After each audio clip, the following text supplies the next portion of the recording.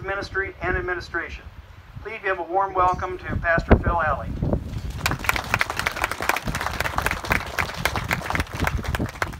Thank you very much for that welcome.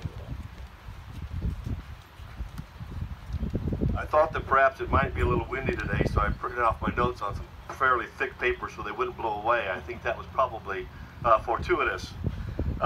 Thank you for inviting me to speak here today, and it is truly my honor. I served for about 1.5 years just down the road at Scribner Air Base, Det 2 OLA, Det 2 Operation Location Alpha, and lived in Fremont, met Shawnell while I was here, left for a little while, and then came back and have called Nebraska and this part of Nebraska my home for 30 plus years.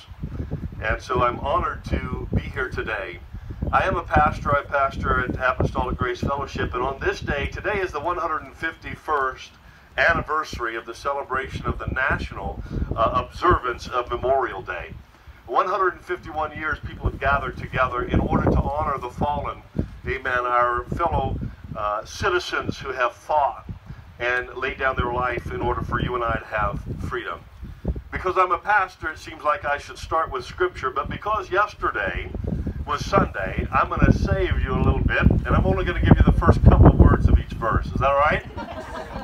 In Hebrews chapter 11, verse 4 through verse 16, and I'm going to skip a few verses here and there throughout there, it says, by faith Abel, by faith Enoch, by faith Noah, by faith Abraham, through faith also Sarah.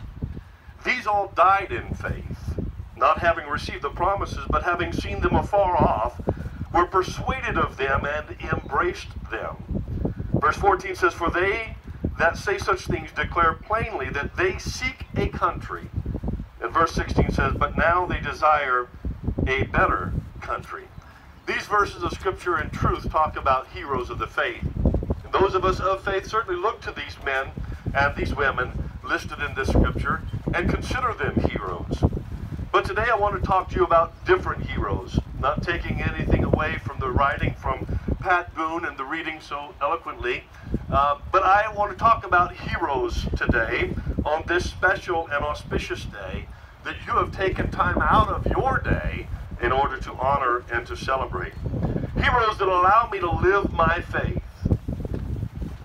Heroes that allow me to walk down the street. Heroes that have allowed me to cross over from one state to another state.